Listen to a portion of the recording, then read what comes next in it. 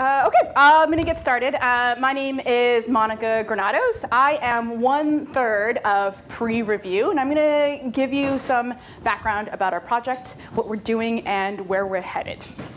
So the title of the talk is Engaging Early Career Researchers in Peer Review, and I'm going to talk about how we're doing that, the types of tools that we're using, the community that we're building, and how you can get involved. So peer review. Peer review is sort of, you all probably as academics know how peer review works and how it started. So peer review was basically originally just a bunch of privileged white dudes who would get together and talk about the latest science and then sort of just talk about amongst themselves about what the advances in science and the newest research that was being done within this very exclusive community. But things obviously have changed. So over the course of history, there's been more involvement of a more diverse makeup of scientists. The way that we do peer review has changed. You know, it's no longer where people are cloistered in a room talking about what's important in science. We like to believe that it's a lot more distributed now, that it sort of happens across the world. But I think all of us that are here probably don't necessarily agree with that, right? Like if we really thought that the academic structure worked, that academia was fair, that academia was inclusive, I don't think we would all be at this conference. You know, we're here because we acknowledge that the way that peer review is operating has some deficiencies, and we want to work to make it better, to make it more inclusive. And at peer review, we're particularly interested in including more early career researchers, more people from marginalized communities, because they are being excluded, and as a consequence, their science is not being included. And we're tired of that. So there was a really cool survey that came out from ASAP Bio. And the question was, are you adequately trained in peer review? Right? So if you're an academic, you engage in peer review sometimes when you're still a graduate student. Oftentimes, as soon as they give you that PhD, somehow you're magically anointed with the knowledge to be able to determine whether or not a paper is eligible to be put into the version of record. And I think, as these statistics show, 3% of the people surveyed in the survey said, yeah, I have been adequately trained in peer review. 53% were like, no, I am not. and it's true, because I think if you're coming from an academic background, you know that there is no formal mechanism for training of peer review. Okay, sure. It seems to be rubbing against your Go for it. more than I'd like there. Is that better? Oh, okay. So there's a bunch of people in that sort of disagree category.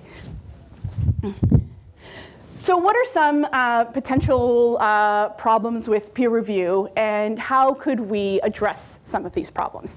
And so at PREreview, we are interested in using preprints as a backbone to address this discrepancy. That we don't have any kind of formal training. You get a PhD or a master's degree, and then all of a sudden you're qualified to do this when nobody really tells you, how do you do a good peer review? How do you adequately assess what is good science and what is not good science? How do you determine who can and cannot be gatekeepers? And so I'm going to talk about sort of 3 problems that we're trying to address through our platform, through the community work that we are doing, using preprints as the backbone to address this. I think I'm also just moving around a lot. Number one problem, preprint feedback is not common. So one really cool thing that's happening in scholarly publishing is that there's an increasing adoption of preprints. So more people are starting to know about preprints, are starting to submit preprints. A lot of journals and now have policies that allow for preprints, and there's a lot of journals actually that now work with preprint servers to simultaneously take a preprint and put it into a preprint server and have it go through the traditional peer review workflow or framework. But we're not getting much feedback on preprints, right? So if you go to bioRxiv and you just randomly click a couple of preprints that have been submitted onto that preprint server, you're going to find that as you scroll down to the bottom to the comments section, there's just crickets, right? No one is really commenting, even though that is such a good way for you to interact with an author, particularly if it's something that you're working on. So how could we address that?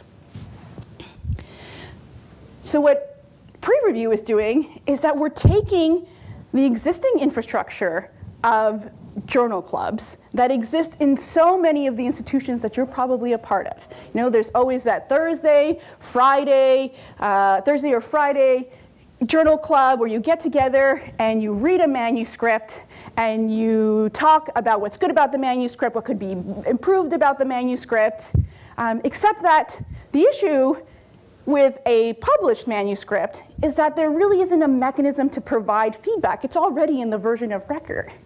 But what if, instead of looking at a manuscript and dissecting a manuscript that is, for all intents and purposes, set in stone, we looked at preprints?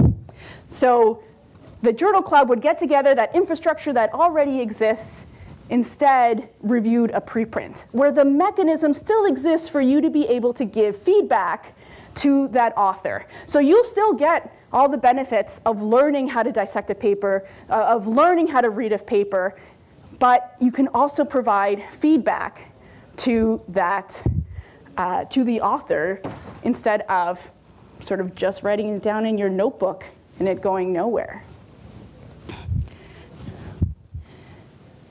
So another cool thing that PREreview is doing is that, so we recognize that the existing framework or structure of journal clubs is really great, and we can sort of co-opt that to integrate more preprints.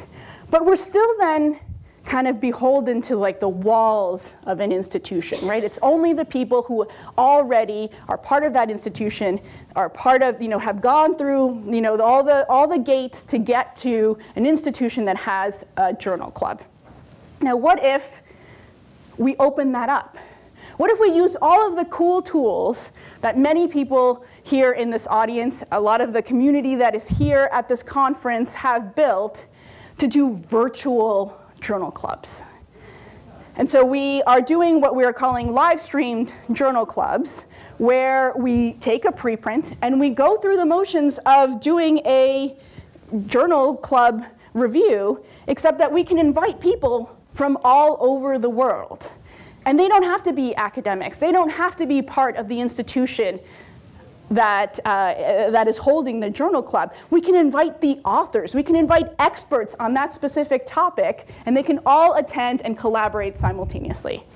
And so we've had some success. We did sort of our first live stream journal club during Ma's sprint, and we discussed a preprint that was on Open Science, and we had the authors attend, which was really neat. So we had the opportunity to sort of discuss it, and then at the end, the authors were like, we're here, give us specific feedback about this, or give us specific feedback about the figure, or is the methodology clear? So having the author there is kind of like a bit of a, it's such an ideal situation, because I think you guys could all think back of a time where you thought, while you're reading a manuscript, I wonder what the author meant by this. And with this mechanism, you can just ask them, which is really cool. Okay, so what's another problem with sort of our existing infrastructure of peer review? Researchers not really trained, right? We talked about this. We talked about there's no formal mechanism. I went through a master's and a PhD, and I was not once told how to review a paper. But then I got my PhD, and I think the next week, I got 3 papers to review. They're like, well, she's got a PhD now. She knows what she's doing. It's not true. I did not. there's no formal mechanism. I took classes on ecology, I took classes on statistics, on experimental design, but I never took a class on how to do peer review. And that's a really big part of academic life, about the way that we have constructed the scholarly publishing ecosystem. So how can we address this issue, again, using preprints as a backbone? And so peer review, what we're doing is that this project was born from the Mozilla Open Leaders Program. And so we're using that really successful model to build an interactive peer review training program. So the way that the Mozilla Open Leaders Program works is that they have like a 16-week program where every other week you have a one-on-one session with your mentor. And then the subsequent week, you have a meeting with your entire cohort. And so it's sort of like this online training platform that involves collaboration with people. And so you're actually talking to another individual on the other side of the computer. And you're learning about peer review, right? So we're going to have mentors that come from different journals, so that have the expertise in peer review, that have seen really good peer review and really bad peer review and know how to tell you how to do a good peer review. And they will mentor you through that process. And then you'll have meetings with your entire cohort so you can sort of talk about what's working in the program, what you're learning, and there'll be lessons in that sort of like cohort model. So again, this is sort of we're emulating the really successful Mozilla Open Leaders Program that has borne many successful open science and open access projects. Problem number 3, early career researchers are not in the picture. That's still what an editorial board may look like, with less bow ties. So the issue, actually, that became more apparent to me as I started working in this project, is that in ecology, it's a little different because when you do a review, it's usually you that gets the credit, right? If my supervisor got a request to do a review and they couldn't do it, it goes then to me, and then when I do the review, I do it as Monica Granados. But as I started working more in this sort of this subtopic, I found out that often the supervisor will get a request for a review and then will ask some subordinate to do it, and the credit still goes to the supervisor, right? Which seems like not only like really unfair, but kind of duplicitous as well. And so this is happening in a lot of disciplines. And so how do we ensure that as you get experience in doing peer review, you're also getting the credit? Because again, this is a really important part of our sort of scholarly publishing ecosystem. And you want to have that training to be able to put, you want to be able to put that experience on your CV. And so using that same mechanism that we talked about training early career researchers in peer review, our aim is to also connect early career researchers with journal editors. So once you're done going through that 16-week program, once you're done going through all the training modules with your cohort and meeting with your mentor, you receive a certification. And that certification can allow you to join a pool of certified reviewers that then journal editors can pick from, and you can contribute then through your own name to the scholarly communication process. And so not only is it really great training for early career researchers to like learn how to do good peer review and then write good papers, but it's also really good for the system itself, because I know that probably the #1 complaint from journal editors is the difficulty in finding reviewers. So what if we could just give them a pool of trained reviewers and they don't have to send 17 emails before they find somebody who is available to do a review? We've got a bunch of early career researchers that are nipping at the bud to be able to review, but how do we find them? Peer review is going to connect them. So that's where we're at right now. This is a screenshot of our platform, prereview.org. On here, we've got a lot of different resources to be able to do a journal club at your own institution for preprints. So we've got templates so that you can follow the template to do a review to ensure that you're going through all of the important points of a review. We've got templates to email authors. We've got a template where you can submit, say you are a preprint author and you want us to do a live preprint journal club for you. There is a form here that you can fill out and we will solicit the pre-review, the live stream journal club for you.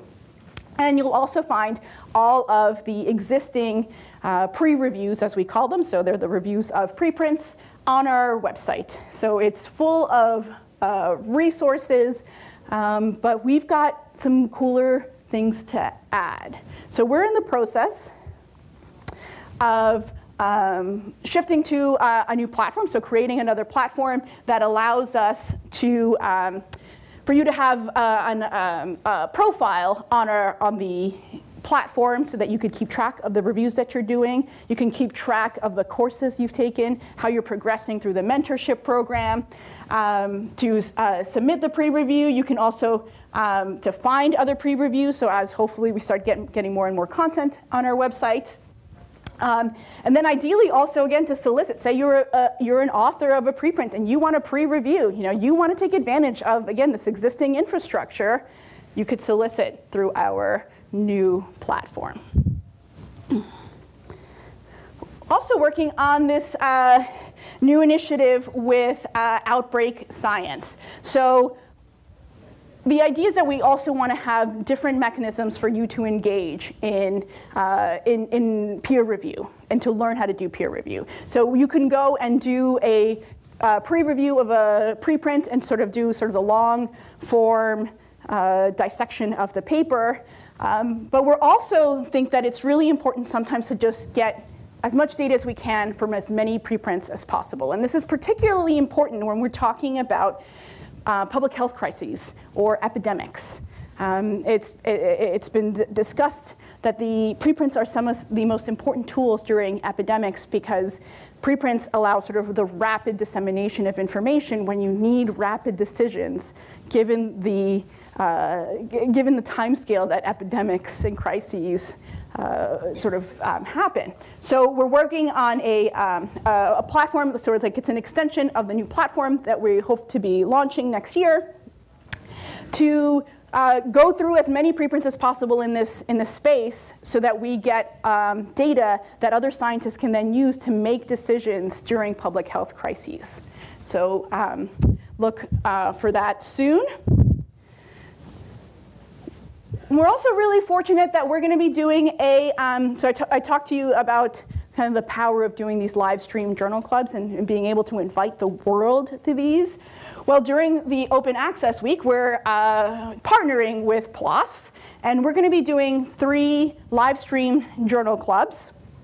And Daniela is currently tweeting out the registration link. So if you're interested in participating, we're going to be doing 3 live stream journal clubs, 1 on bioinformatics, 1 on neuroscience, and 1 on ecology. We've invited the authors of the preprints. We're going to have experts on the topic there, as well as the pre-review team to facilitate the call, and some alumni of the Mozilla Open Leaders Program. So if you want to see what it's like to do a journal club with the world, sign up to participate in this really cool experiment that we're doing with PLOS.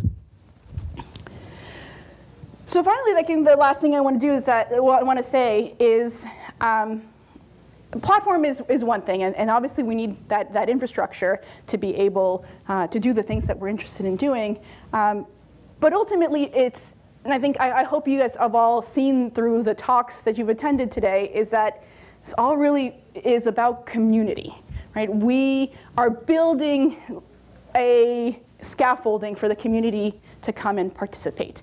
We wouldn't be where we are if it were not for the community of people that is lifting pre-review up, not only in terms of support, but also the people who are writing these pre-reviews, people who are coming to these live stream journal clubs, people who are facilitating the calls. And at the heart of it, we believe that community can advance open science and can advance the adoption of preprints, can bring more people into doing peer review, which is such a foundational, it's the bedrock of scholarly communication.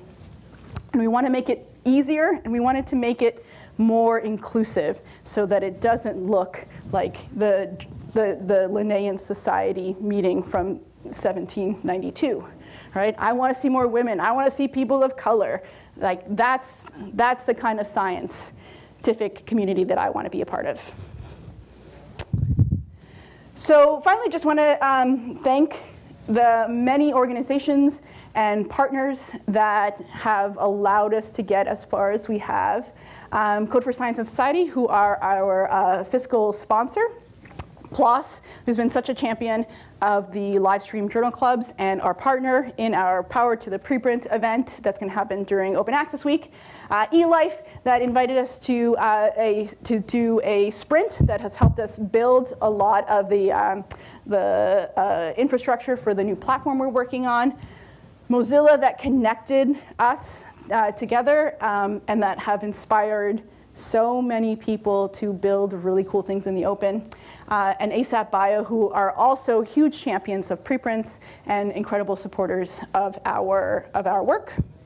And last but not least, my dream team, Sam and Daniela, who are, if you're going to work with anyone at midnight on, on projects or submission of grants, I couldn't imagine working with anyone else. So this is our Twitter handle. Don't forget the _. That is our website. And if we have time for any questions, I'll take them now. Thank you for listening.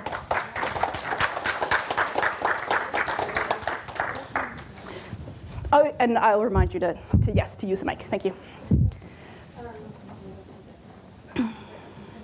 So my question is, as you do the pre-reviews, by the way, this is fantastic. I'm super excited about this idea. But you don't work as the preprint server, right? You're using, That's right. You're pulling the preprint from PLOS or from wherever it is. Do you have some mechanism already in place or planning to in the future that's like a linked data notification is something that is notifying that preprint that, hey, come look at the review of this article. Totally. Yeah. So right now, the existing link is that if you go to bioRxiv and there's a preprint that has a pre-review, it will at the bottom where like the comments are, it'll link the pre-review. But the idea is that with the new platform, we'd also notify the author. So right now everything is manual. So if you've done a pre-review, there's also a template that said, hey, we picked your preprint. Go check out the pre-review of it. But the new platform will have an automatic notification mechanism, and we'll still sort of maintain that that link that bioRxiv has put in for us. And it exists for other platforms as well. So there's a couple of other sort of like similar initiatives. And if you do like a pre-lights, which is like another type of sort of preprint review platform, you can see that review as well. So there is a mechanism to sort of like link those two together. Yeah.